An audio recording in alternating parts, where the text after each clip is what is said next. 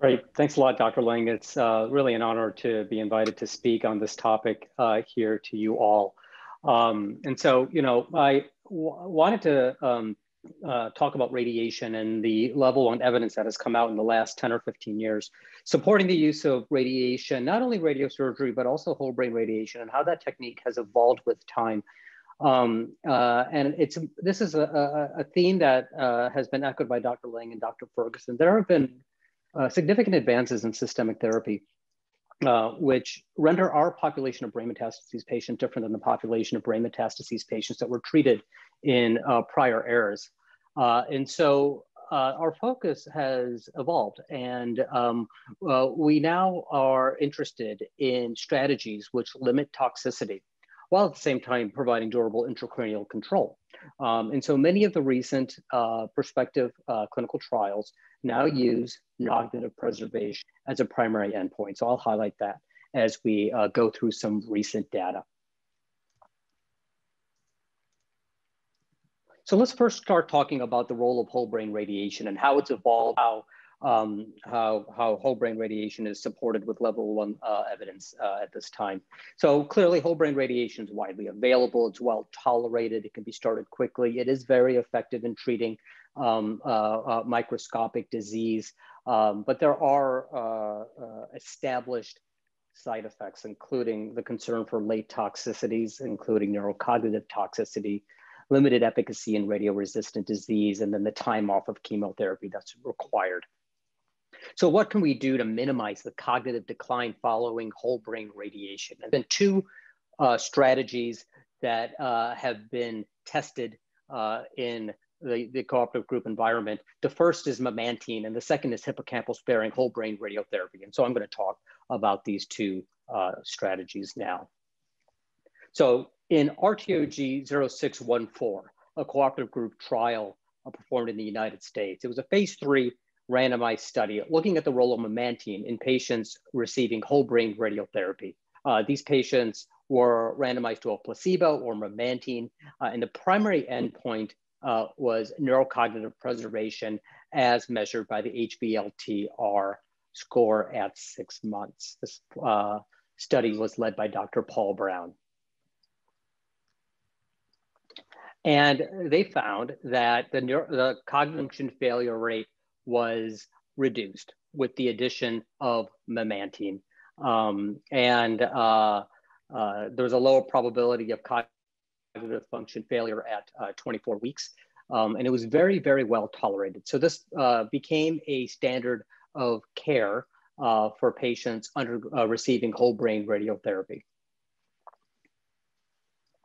Now, in parallel, the development or the advancement of radiation techniques, including intensity modulated radiation, has opened some possibilities about regarding dose shaping within the brain. And preclinical evidence has have suggested that perhaps there may be some clinical benefit to avoiding the radiosensitive stem cells near the hippocampus. So investigators led by Dr. Vinay Gandhi helped develop the rationale for sparing the hippocampus when performing whole brain radiotherapy. This led eventually to the development of the NRG cooperative group trial CC001, which is now published, looking at the standard of care arm memantine with conventional whole brain radiotherapy and comparing that with memantine with hippocampal avoidance whole brain radiotherapy in patients with brain metastases. Here's the schema for the trial. Patients with brain metastases were stratified by RPA and prior therapy and then randomized as I described. It's important to know the eligibility criteria on this trial. Patients were only eligible if the brain mets were 5 millimeters outside the hippocampi. They must have had an MRI scan and there could not have been any evidence or suggestion of LMD. The primary endpoint, again, time to neurocognitive failure.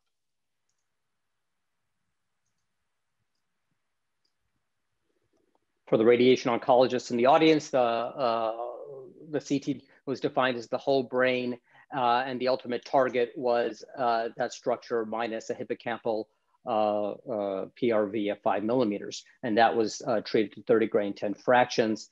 The hippocampi were then limited to a fraction of that dose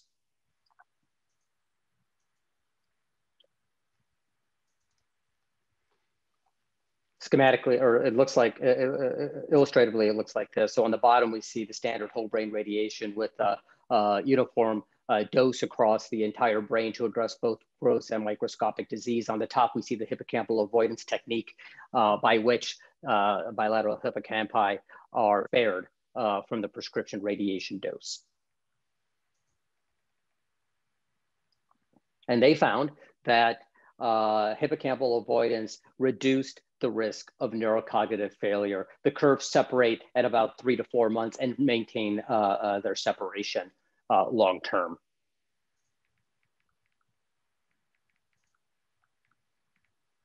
So for patients without limited brain metastases, hippocampal avoidance with memantine is a favored strategy over standard whole radiation for neurocognitive preservation.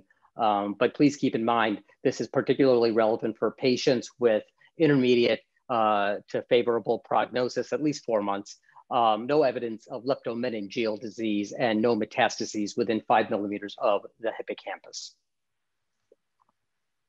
Now let's shift our attention to the patients with limited brain metastases. Is there a role for whole brain radiotherapy in this patient population? This has been well evaluated in multiple large phase 3 clinical trials. There have been 4 trials in patients with 1 to 3 brain metastasis evaluating whether the addition of whole brain radiotherapy to SRS is indicated for patients with limited brain metastases. In summary, the addition of whole brain radiotherapy does improve local control of gross metastatic disease in the brain. It does improve distant brain control. But despite that, despite the improved intracranial control, patients consistently demonstrate impaired neurocognitive function long-term. And the addition of whole brain radiotherapy does not affect overall survival. So the first study published in 2010 from EORTC looked at 350 patients that received local therapy for limited brain metastases and then were randomized to the addition of whole brain radiotherapy or not. And again, whole brain radiation added better intracranial control and did lower the risk of neurologic death. But in subsequent studies, including the Aoyama trial from Japan, there was no impact of whole brain radiotherapy on local control, distant brain control, overall survival. And this led eventually to the modern evaluation of these patients with limited brain metastases in 2 trials. The first was the single institution randomized control trial led by Eric Chang at MD Anderson, in which patients with SRS were randomized to whole brain radiotherapy or no whole brain radiotherapy, receiving a dose of 30 gray and 12 fractions. This is one of the first randomized trials to incorporate a validated set of neurocognitive testing and use that as the primary endpoint. The trial was closed early by the Data Monitoring Safety Board. And because whole brain radiotherapy was associated with significantly worse cognition at 4 months. At the same time, the Alliance group ran a multi-institutional clinical trial, which I'm going to get into more detail in the following slides.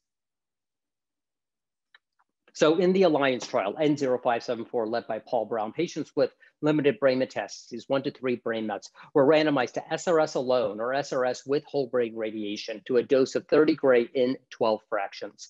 The SRS was delivered as shown at the bottom of the slide, where there was a slight reduction in dose if they are randomized to the combination arm. The primary objective was neurocognitive preservation at 3 months.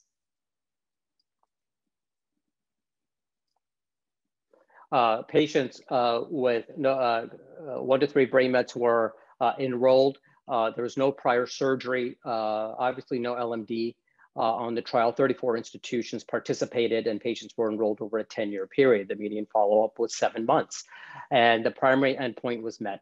Cognitive progression at 3 months was worse in patients that received brain radiotherapy, despite the fact that the whole brain radiation dose was relatively low, 30 gray and 12 fractions. And this finding was persistent at 6 months. And now it's important to highlight that the primary endpoint was powered as a drop of 1 standard deviation in any one cognitive test. but this finding wasn't limited to one cognitive test. As the authors demonstrated, the decrease in neurocognitive function was across multiple domains, as demonstrated here. No surprise, the addition of whole brain radiation improved intracranial control. But despite that finding, neurocognitive preservation was worse in the combination arm. There were other radiation side effects noted with the addition of whole brain radiotherapy that we're all aware of, alopecia and dermatitis. The necrosis rate was not significantly different between the two arms. Quality of life was followed in the study, and quality of life was improved in patients that received SRS alone relative to the combination therapy. And again, this is across multiple QOL domains. So the authors concluded that the addition of whole brain radiation is associated with a more frequent decline in cognitive function across multiple domains, and also worse quality of life. The improved intracranial control was noted with the addition of whole brain radiation, but not impact overall survival. So let's shift our attention now to patients that don't have limited intracranial disease, the population of patients that have 4 or more brain metastases. The standard of care, according to most historic guidelines, is whole brain radiation for patients that have at least 4 brain mets. But evidence started to emerge, showing that perhaps we shouldn't treat those patients with whole brain radiation discriminatorily because their prognosis may not be that worse than those patients with limited brain mets. So, so Yamamoto et al. Published their experience of treating 1,200 patients with up to 10 brain metastases with SRS alone, and compared the outcomes of those that had 2 to 4 brain mets with those that had 5 to 10 brain mets. And they found that there was no difference in their overall survival and no difference in their MMSE long-term. And so they suggested that SRS might be a suitable alternative to patients with up to 10 brain metastases. This led ultimately to the development of a single institutional randomized controlled trial led by Dr. Lee at MD Anderson, in which we enrolled patients with 4 to 15 brain metastases to SRS alone versus whole brain radiation alone. This is a trial that actually first started as a study looking at 4 to 10 brain metastases, but ultimately that was expanded.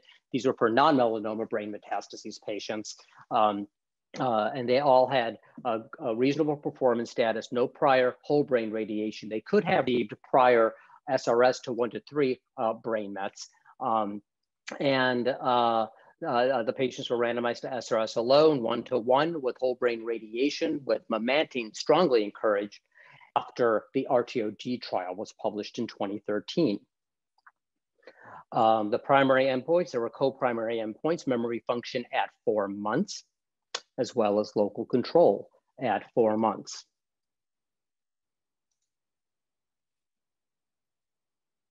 The median number of METs for patients enrolled on this trial was 8, so please keep that in mind. And what the authors found, and this was presented at ASTRO in 2020, the manuscript is still pending publication, but what the authors found was that the SRS alone was associated with improved neurocognitive preservation at 1 month and 6 months. Now, the trial was closed early because of slow accrual, and then ultimately subsequent to the publication of CC001, the hippocampal avoidance study. But despite the fact that the study was closed early, with 18 enrolled in the SRS arm and 13 enrolled in the whole brain arm, there still was a discernible difference in neurocognitive outcome. And this was across domains. A global cognitive function measure was used called the Clinical Trial Battery Composite Score, which looked at the mean Z-score across multiple domains and measured the change from baseline. Cognitive composite scores were noted in the SRS alone arm at 1, 4, and 6 months. Again, despite the fact that the trial was closed early with limited numbers in each group. Other endpoints that were looked at, local control at 4 months was no different. Distant brain control was actually not statistically different, but numerically you can see that the whole brain arm had better distant brain control. There was a shorter time to systemic therapy with the strategy of undergoing SRS versus whole brain radiotherapy, and it was well tolerated. So again, SRS was associated with a reduced risk of neurocognitive deterioration compared to whole brain radiation in patients with 4 to 15 brain metastases, as demonstrated by advanced validated neurocognitive testing. And there was no difference in overall survival.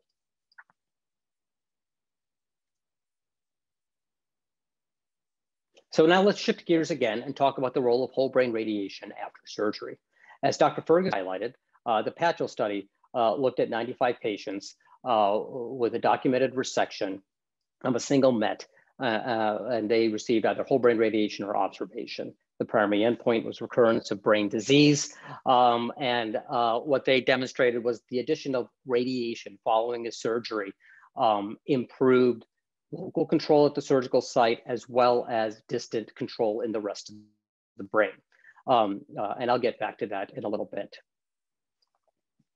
Let's talk more specifically then about the addition of whole brain surgery to whole brain radiation. Again, the addition for a single brain met, the addition of an aggressive local therapy did improve local control and even overall survival in this patient population.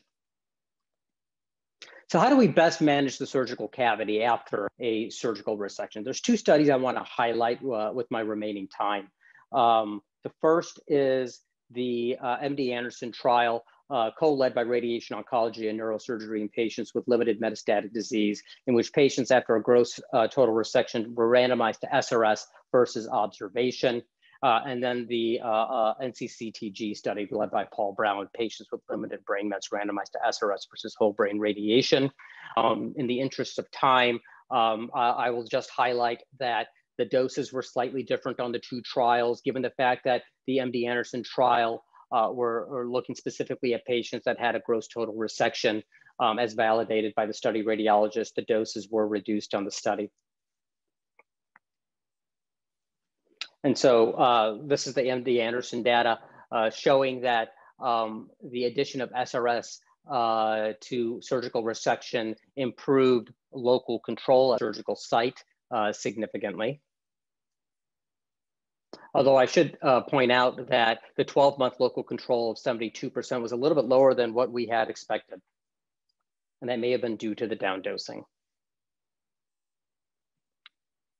There was an interesting finding of an increased, higher than expected risk of LMD.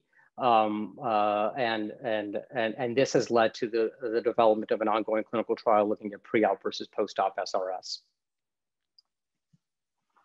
Finally, I'd like to talk about the Alliance trial, the N107C. Again, patients were randomized to whole brain radiation versus SRS following a surgical resection at the neurocognitive primary endpoint. And again, the addition of whole brain radiation led to worsening cognitive preservation. Okay, so so the standard of care for patients undergoing surgical resection can be SRS alone. There's no difference in overall survival with the addition of whole brain radiotherapy. And in the interest of time, I'm just going to skip ahead. SRS was associated with less radiation-related adverse events. So there's no difference in survival between whole brain radiotherapy and SRS to the surgical cavity, but whole brain radiotherapy does introduce a worse cognitive outcome. Okay, so in summary, what I'd like to point out is that as we move from observation to SRS to whole brain radiotherapy, local control can improve, but the trade-off is worsening neurocognitive function. And there's no improvement in overall survival with more comprehensive treatment to the brain with whole brain radiation. So competing risks of intracranial progression and the potential late effects of whole brain radiation make patient selection particularly important. An outstanding question is whether hippocampal avoidance whole brain radiation with memantine is a better strategy than SRS alone for patients with poor brain metastases. This question is currently being asked in an ongoing cooperative group trial led by multiple cooperative groups.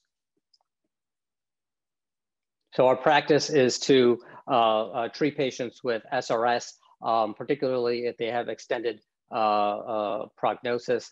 We don't limit to just 1 to 3 brain metastases, and select patients will extend that beyond 3 brain metastases. If we are going to use whole brain radiation, we do favor memantine with hippocampal avoidance.